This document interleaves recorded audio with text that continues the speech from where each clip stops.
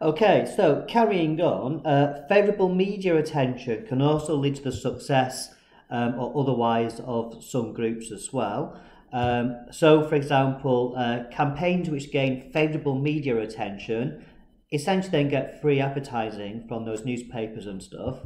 It can also work the other way, can't it? If a pressure group does not get favourable media attention, that can actually work against them. So if they've done some stunt or some demonstration which has gone wrong or something, the press might highlight the things that went wrong, essentially. And linked into all this is celebrity endorsement as well. Pressure groups who get celebrities on side, especially if they're popular celebrities, again, is often a way of getting media attention and all the rest of it.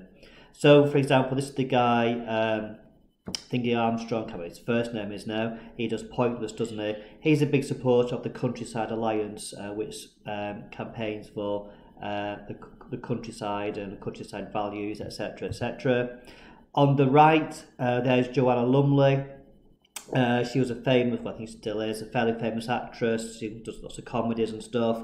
And here she is confronting the Labour minister in 2009 over Gurkhas. So her interest was the Gurkha Justice campaign, and she was successful in having meetings with the government because obviously she's a celebrity, so she kind of in some ways has a little bit easier access to them.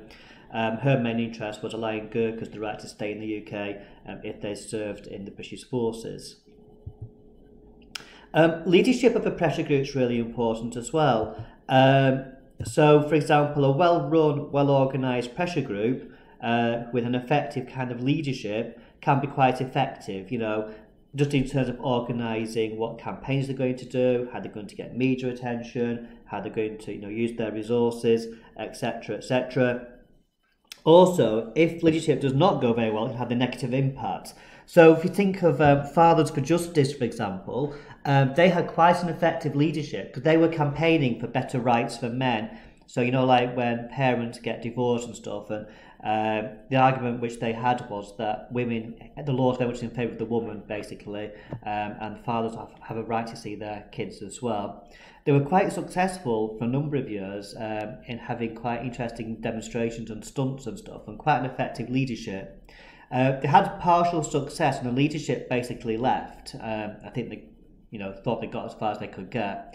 It was taken over by some new people, and it has not been anywhere near as successful since. There's been lots of splits and arguments amongst the group, and it's kind of disappeared as a force. Shami Chakraborty, here she's on the left. Okay, she is the leader of Liberty Pressure Group, and again, she's often been seen as being quite effective. She's quite good on the TV as well, being interviewed about civil liberty issues, which is her main concern. She was very successful, her and Liberty, campaigning against ASBO's antisocial behaviour orders, which people had. Bob Geldof and Bonner were quite successful in highlighting the issue of world poverty under the Brown years. But again, the Brown government were quite interested in world poverty anyway, so they were kind of pushing at an open door. But again, they had that celebrity status.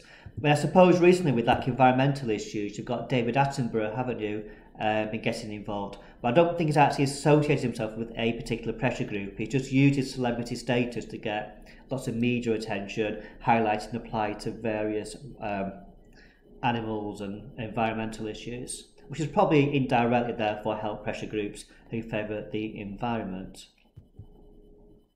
This is quite an important one for why some are successful. It's the strength of the opposition. How strong are the opponents of what you want? So if we take the Snowdrop campaign, wanting to put restrictions on handguns, well, the industry in favour of guns, the gun industry, I suppose, they were not particularly strong, and given the wave of kind of revulsion about what had happened in Dunblane, they obviously couldn't mount much of an opposition to Snowdrop.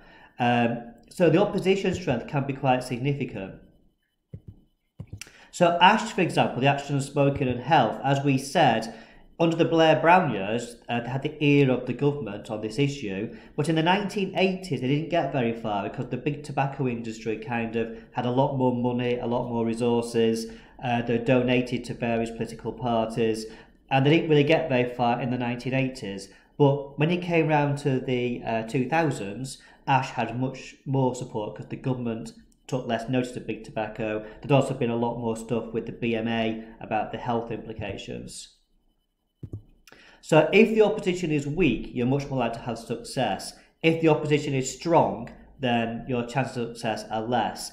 And again, look at HS2 railway line. The CBI are very much in favour of it. They have the ear of the government, unlike Stop HS2. Therefore, Stop HS2 have kind of been on a bit of an uphill struggle, really, right from the start, because of the opposition is so much stronger and more organised and has the ear of the government much more. Okay, outsider pressure groups are also just inherently weaker because they don't have that ear of the government. Okay, and some of the methods which outsiders use can also alienate the public. So here, for example, this is 2010, 2011? This is the NUS, the National Union of Students, which is a pressure group. They were upset about the tuition fees increase. They had this big protest, which to begin with was quite peaceful. Okay, and they may have had some sympathy from quite a few people and parents of students, having to pay this £9,000. But when there were some demonstrations that actually went a bit wrong, and one or two trouble causers caused problems, and as you can see on the right, the media then latched onto the negative side. Okay, so there's some of the issues surrounding why some groups are more successful than others.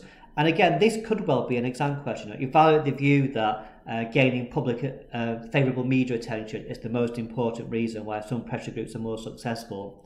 Or conversely, have the other way around. You validate the view that outside of pressure groups is the main reason why many groups fail to achieve their aims. It could be success or failure. But they're the points that you need to put. So what I'd like you to do is that you've got the A3 sheet, which I'm about to send out in an email, which you need to complete. In your booklets, you've also got a page called Comparing Two Pressure Groups and Why They May Have Been Successful or Have Failed. The exam specifications, you need to have two specific examples of why groups have succeeded or failed. So that sheet is designed to go with another document I will send out where I've got a few more examples, some specific campaigns of pressure groups which were or were not successful. You've got the RMT and some strikes and some various other ones.